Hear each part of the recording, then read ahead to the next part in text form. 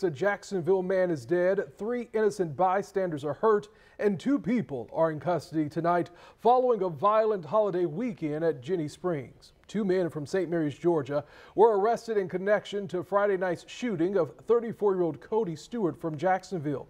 Fisher Watts was arrested for first-degree murder. Dallas Watts was arrested for resisting arrest and possession of a firearm as a felon. Investigators are still looking for suspects in Saturday night's shooting.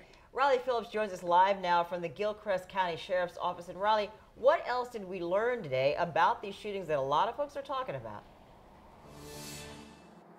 Yes, now we know both shootings started over fights between different groups of people. The Gilchrist County Sheriff's Office says they used a lot of manpower for Friday night's shooting, so they had to call in help from FDLE and surrounding counties to investigate Saturday night's shooting, and they said there were just too many intoxicated people at Ginnie Springs.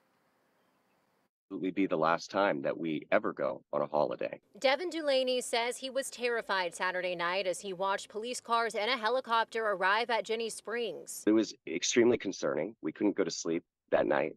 Everybody felt in danger. The violence started late Friday night into early Saturday morning when 34-year-old Koty Stewart was shot and killed. Investigators say there was an argument over a parking spot earlier in the day, which led to a physical fight. Fisher Watts and his brother Dallas were arrested in connection to the shooting. Then Saturday night, a large fight in another part of the park. Investigators say someone shot into the crowd, hitting 3 innocent bystanders. One person has very serious injuries. No one has been arrested yet, but they are looking for multiple suspects. The Gilchrist County Sheriff's Office says more than 20,000 people were at Ginnie Springs over the weekend. The density at that location and the excess and open use of intoxicants there is surely a recipe for disaster no matter where it is, this is what faces us here. Dulaney says he saw the crowds firsthand. He hopes the owners of Ginnie Springs will make changes to ensure nothing like this happens again. Something that in a place where we all need to find our reprieve from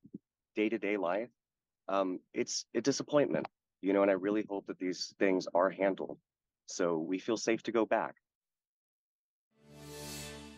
I also asked the Sheriff's Office about the 4th of July. That's the next big holiday weekend. The undersheriff told me they will be working with the owners of Ginnie Springs and the county commission to find a way to prevent something like this from happening again. I also reached out to Ginnie Springs again today. They told me they are not commenting on this and they will let the Sheriff's Office handle any information.